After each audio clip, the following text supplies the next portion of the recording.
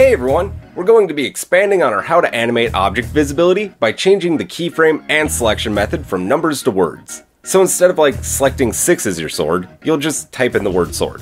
It'll be helpful. So last minute I was playing around with the setup and just trying it out, and you can't actually keyframe strings, which in retrospect makes sense. I can understand why they didn't expect anyone would want to keyframe strings, but I want to. So as far as switching objects mid-animation, this doesn't work. If you have a large catalog of objects and just need one in a specific location for an animation or render, it'll still work well. Thank you! Now watch it, it's still good. And fast, you'll see. To start out with, I'm going to create a new collection to keep my outliner organized. For this example, I'm just going to use 4 random shapes, and since they're going to be our instance objects, we have to turn off their visibility so they only show up when we want them to. Now let's add an object to create the geometry node system on. I'm going to add a plane and merge it at center because that's what I like to do, but you can use a single vert and it's a little quicker. You can also use literally anything else and just merge it. Since we're going to be instancing objects on this object's points, I only want one vertex at the world origin. So if you're using anything other than a single vertex, hit M and merge at center. Now with our single vertex object selected, let's head into the geometry node editor. Hit new here to add a geometry node modifier to our object. Then hit Shift A, add an instance on points node, and drop it on this line. Now shift drag each object into the geometry node editor.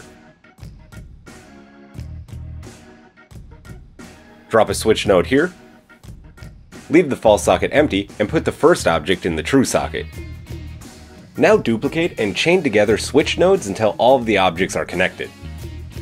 At this point, it's very similar to the method from this video, but we're going to be doing something a little different here to utilize text instead of numbers to control our object visibility. Add a compare node, switch the type to string, and connect to the top socket. Type a string in the bottom socket here, preferably whatever word you want to use to activate the first object. For this example, it's a cube, so I'm going to use the word cube, and then connect the result to the switch. And now if you type a word in here, and it matches with a compare node string, that node will output a value of 1 and turn on the corresponding switch. Duplicate the compare node and switch the bottom socket to whatever string you want to use to activate the next object. Then connect it up and just keep doing this for the remaining objects. Just keep using the group input node's first socket for each of them. And now you can change which object is active by typing in the object name, which is pretty cool.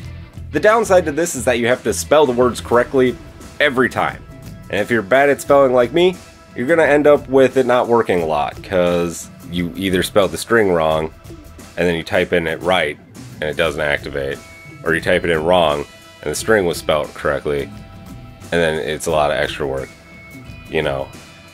You can create multiple alternative spellings and use a Boolean math node set to OR, then either spelling will activate the visibility of the object. So if you're bad at typing like me, that helps a bit. Kinda.